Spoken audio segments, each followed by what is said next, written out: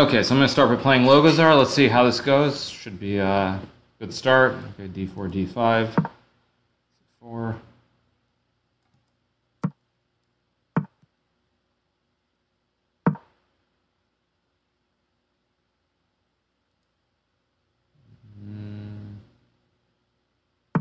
All right, what's going on? Let's see.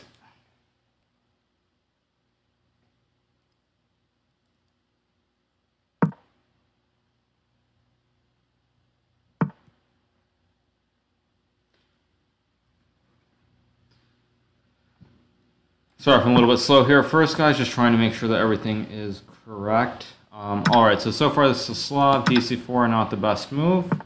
Normally you try and put knight bd7. This guy's trying to play some kind of Moran. Normally you do this with a knight already developed. You normally don't push your pawns quite like this.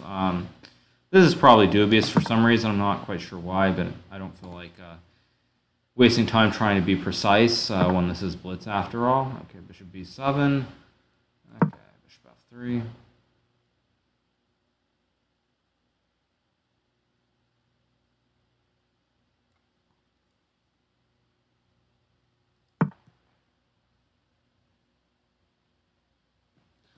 b4, a4.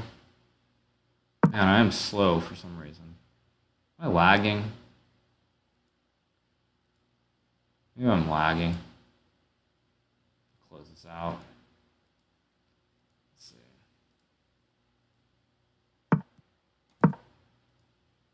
Close all my windows, actually.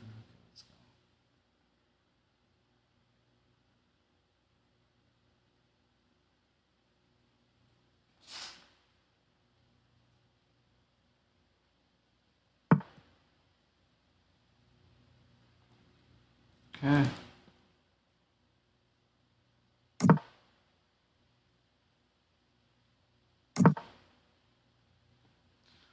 All right. Keep playing normal chess. A3.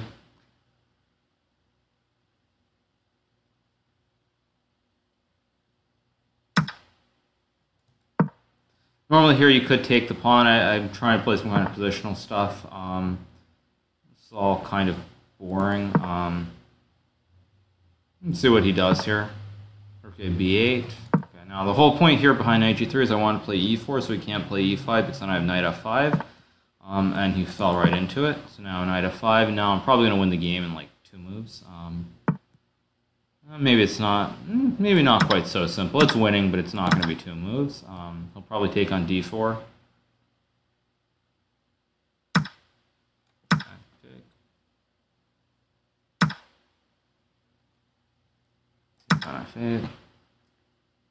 Probably take with the king here. Okay, probably shouldn't have taken with the knight. Now he gives me this square on c5. He's got some problems here now on his queen side, but it's still something. Knight e6 should just take. Don't really want to take a7, give him c5, but it's all winning. It's just a question of style more than anything. Okay, c5, we'll play rook c1.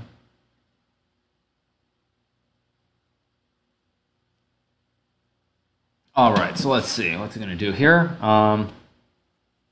What is he going to do here? Has some problems here in this position. I mean, all his pieces are kind of not ideally placed. Mind you, if he can get a king to d6 or something, he's probably doing fine. But I'm going to play something positionally bad because I don't expect him to play g5. Maybe he will play g5, and then I'm not going to be so happy with myself. Of course he did it. Still, this is much better for white. g4 probably wasn't best because now I closed in this bishop here on f3. I don't have any squares. But I'm going to try and come down here on the h-file. Open up the h-file, exchange pawns, come down rook h1, rook h6. Do something like that. Try and do something creative. Okay, rook h1. Maybe he'll play c5, but probably has to do something like king c7. This is all pretty bad, though. Also, his pawns are not perfectly placed here. They're all a little bit loose. Even though nothing's... no threats, okay. Now I'll just take the pawn. Now it's just a matter of technique. Anything should be winning here. Primarily, it's just black has too many weak Black's down in exchange, and then also black. Well, I just have an extra cheap pawn here. I can just send up the board. Although I did just allow c5. That kind of wasn't not showing my best technique so far. Fortunately, the position's completely winning, so it's not actually going to matter. But still, not ideal. Oh, I didn't expect him to go to c4. That kind of wasn't. I should be a little bit careful here, strangely. Yeah, but e5 should be enough to win. Bishop f3, king f3. Although he does have bishop c8, which I completely missed. So somehow I've turned this from completely winning into some kind of technical endgame where I want to show actual technique. That's not quite what I was hoping for.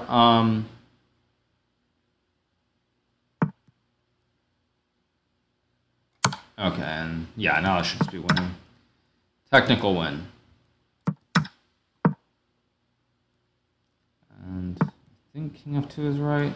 Looks right. Yeah, d2, king e2, rook d7, king e1. Should be winning now. King f3 might have actually been better. But here come the pawns. And this should be winning.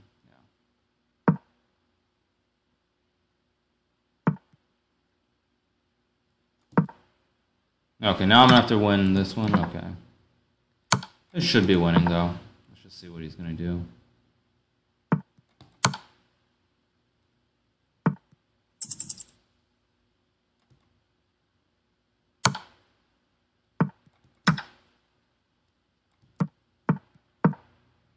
Now I'm going to show real technique.